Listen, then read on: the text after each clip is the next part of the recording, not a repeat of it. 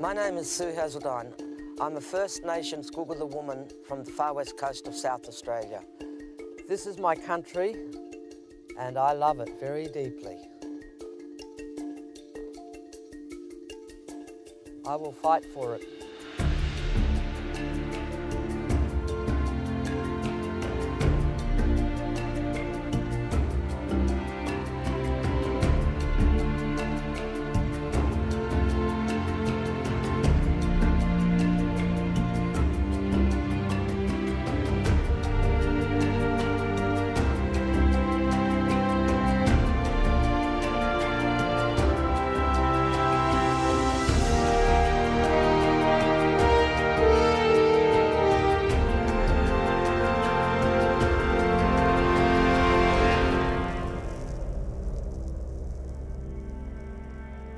Back in the old days when our people roamed the country, the old people would, in winter they'd be out in the bush, out in the scrub.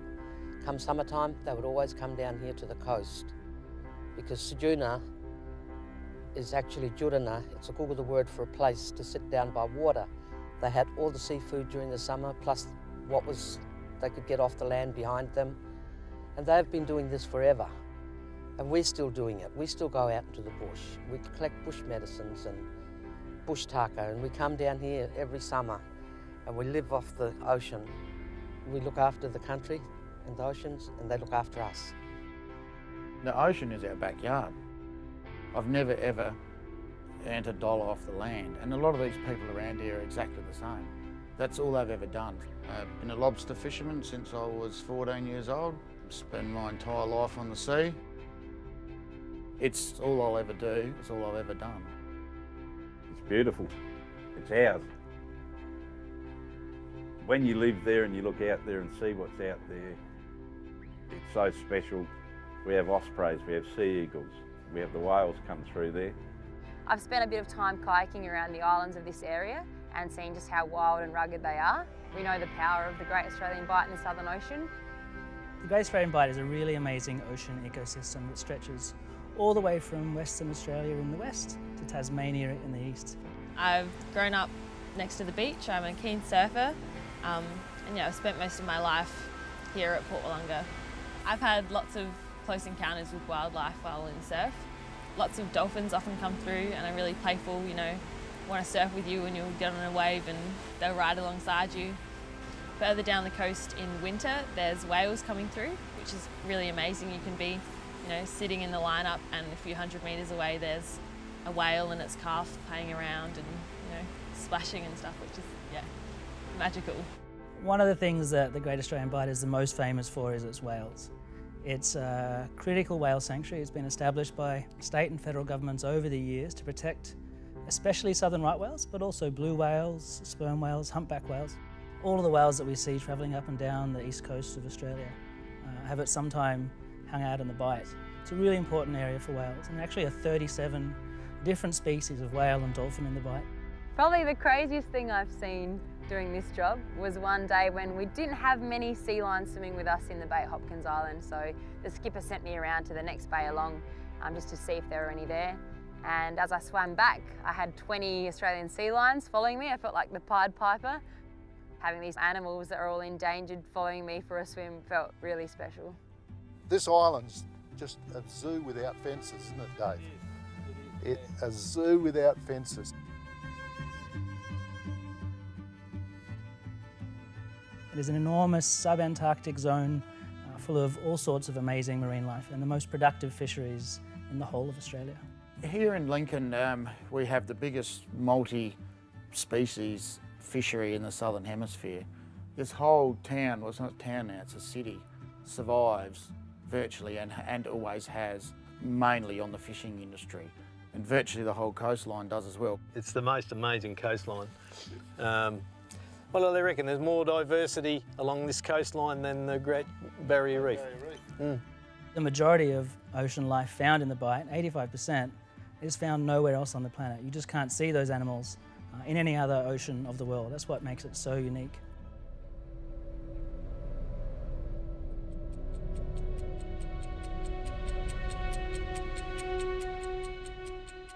The risk to the Great Australian Bight is that oil companies, as early as next summer, could have their drilling rigs just a few hundred kilometres off this pristine coastline, putting those hundreds of kilometres of cliffs and beaches and towns and ocean life at risk of a catastrophic oil spill. I mean, between us now and Antarctica, there is nothing but the wild and woolly waters. Any oil spill or anything out there is just going to impact this whole coastline. You go up to watch the whales, that's a beautiful time up there. And you're looking at the whales swimming below the cliffs. You look out at the ocean and you think if an oil slick's coming, they've got nowhere to go. There'll be oil behind them and cliff in front, they'll just be dead. The potential of a spill around here makes me feel sick, sick in the stomach, to be honest. If a spill was to happen here, then the area would never recover. Imagine the whole of Kangaroo Island coastline. If there was an oil spill, the shoreline is the most important part. That tidal zone is where the most diversity of life is. You know, you smother it all with oil, forget it. I think the surfing community's become active in this campaign because not only do we really love the ocean and have a strong connection to it, but we know these waters, you know. We have really big swells come through here. It's really unpredictable and really rough, so the idea of putting a rig here is just, yeah, absurd. There is no precedent for drilling in that depth of water in potentially catastrophic wave heights. I can't believe that anyone would even contemplate risking that because, you know, they've seen what happened in the Gulf of Mexico. 2 years ago, oil giant BP, the company responsible for one of the worst oil disasters in history, tried to drill and found that community opposition was so great that it had to turn away. We've seen Chevron, a US company, do the same, and companies like Santos have delayed their plans year on year. So when you tell customers that these places that we love so much and that they love during the day are at risk, it really hits home for them. Often people tell us how beautiful the sea lions were, how awe-inspiring the sharks were, and when you tell them, imagine if they were at risk, they suddenly feel personally invested in the issue because they've had that first-hand experience. To think of all the places that I've been on my sea kayak being covered in oil, or to think of the poor Australian sea lions that I've got to work this close with, to imagine them being lost forever is just devastating. If a spill were to occur in the Great Australian Bight, oil company modelling shows that oil could wash up on any shore, any coastline, all the way from WA to Tasmania in the east. If there was a spill, it would not only affect the Bight region and us next door, but it has the potential to affect, you know, places like Bells Beach and really iconic surf spots, you know, further along the east coast. So it's not just an issue for South Australians, it's going to affect, you know, the whole southwest and southeastern coastline. Oil companies have already drilled the easy-to-reach oil all over the world, and that's why they're turning on hard-to-reach, risky places like the Great Australian Bight. Every year the Australian government opens up new parcels of the ocean for oil companies to bid on. Currently dozens of permits are held by international oil companies right across the Great Australian Bight.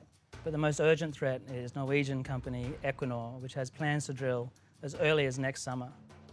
Equinor, which recently changed its name from Statoil, is a giant Norwegian oil company with a real taste for drilling in high-risk areas. The first stage of oil exploration is seismic testing.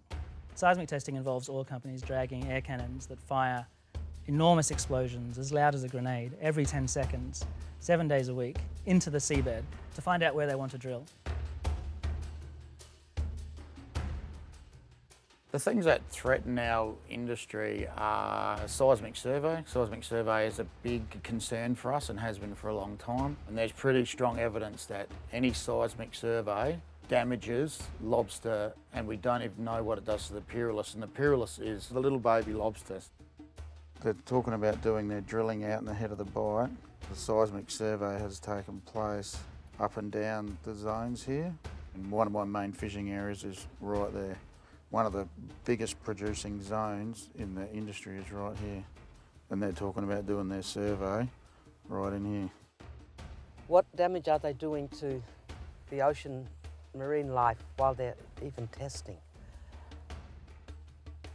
It's scary. Are they damaging things beyond repair already before they even start drilling? After seismic testing, the next stage is exploration drilling, and that's where the highest risk of an accident occurs.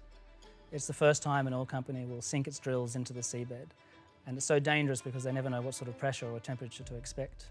When BP had its disaster in Deepwater Horizon, it was doing its exploratory drilling. It's 2-3 kilometres deep they have to go to the bottom of the sea, and then they've got to go another couple of kilometres down under that. They don't even know what they're going to hit. It could explode in front of them. No company can say we are 100% safe. Any company that does is absolutely misleading the public.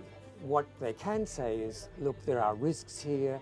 We believe we have those risks under control. Sometimes they'll go further than that and say, we have reduced risks to an acceptable level. But to say we have reduced risks to an acceptable level is really an indication, an acknowledgement that they haven't eliminated the risk. So there are always risks. With both of the major spills that have happened in the US, the flow-on effects have been very, very long-term. So even when they think that they've had the spill cleaned up, the really, really tiny concentrations of oil that are still in the ecosystem are affecting marine life. I can only imagine the devastation that would happen if there was some sort of spill.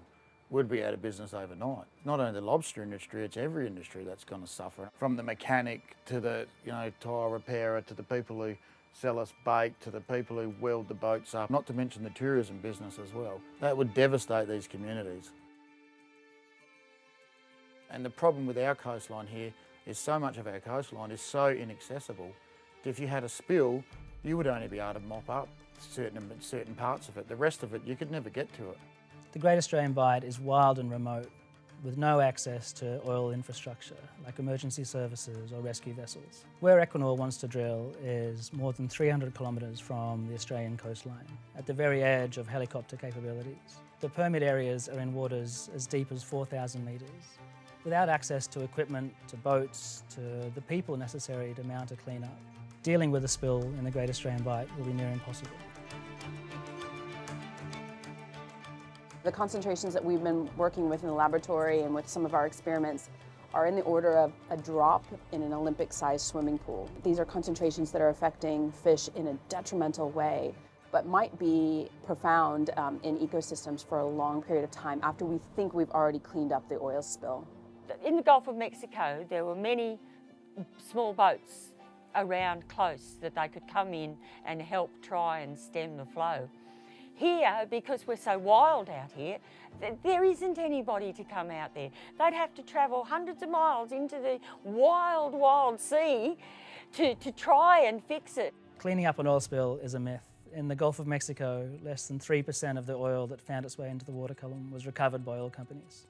It's just not worth the risk, because if anything goes wrong, my council, Elliston, in the modelling will be hit 100%.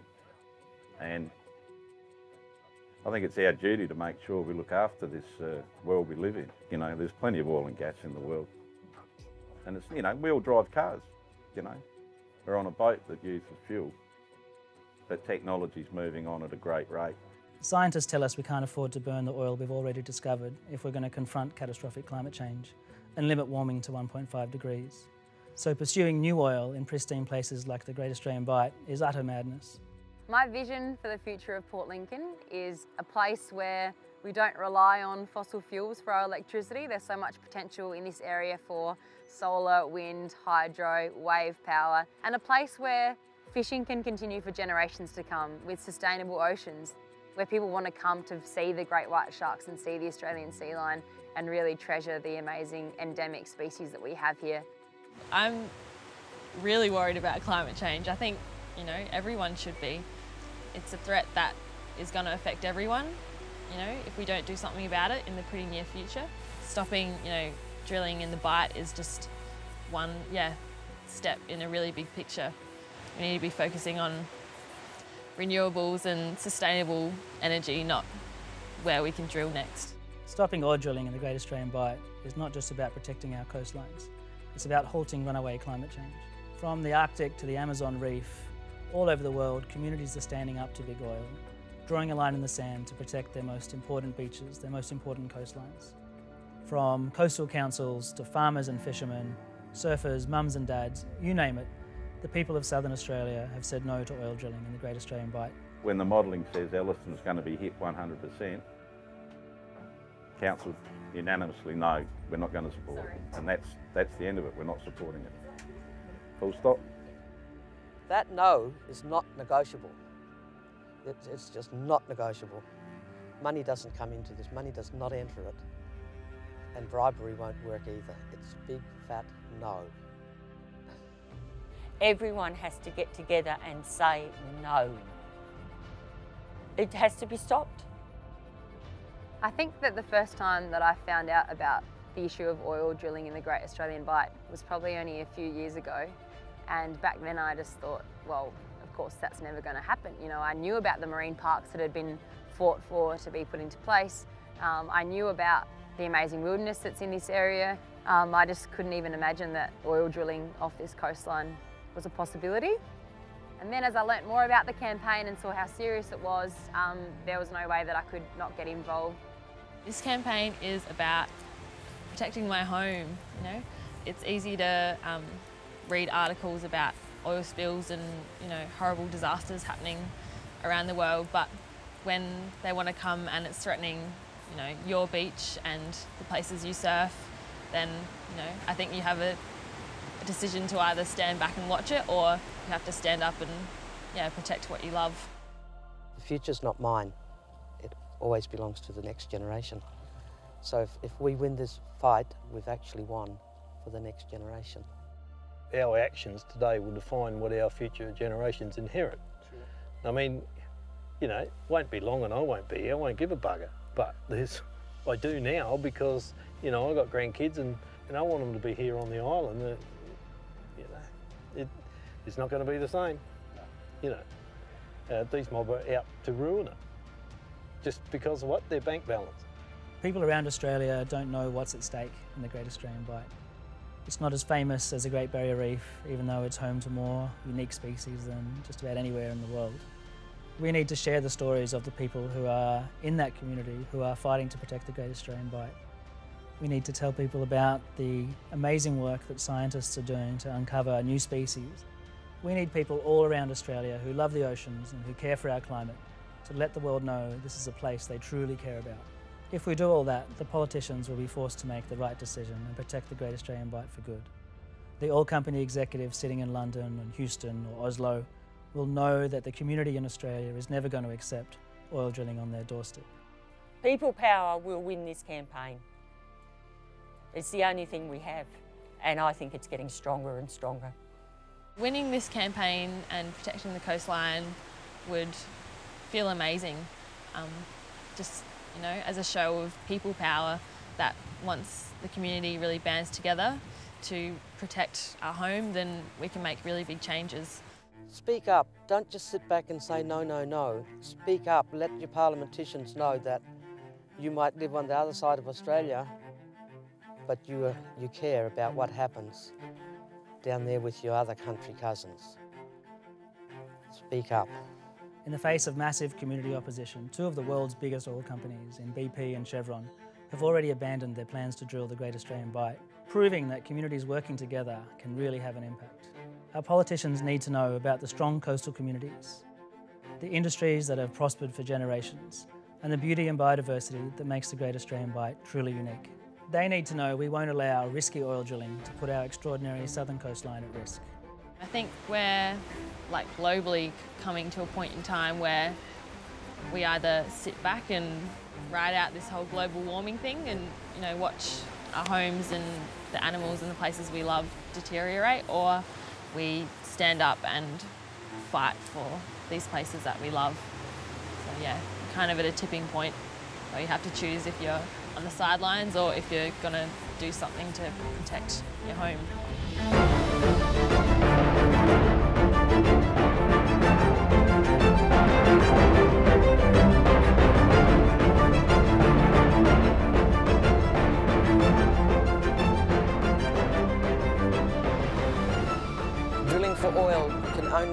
disaster. It would be a catastrophe if anything happened to our pristine waters and our way of life. I am now putting my hand up across the oceans to invite other nations to join us in our fight against stopping big oil companies from devastating our beautiful Great Australian Bight. Not here, not anywhere.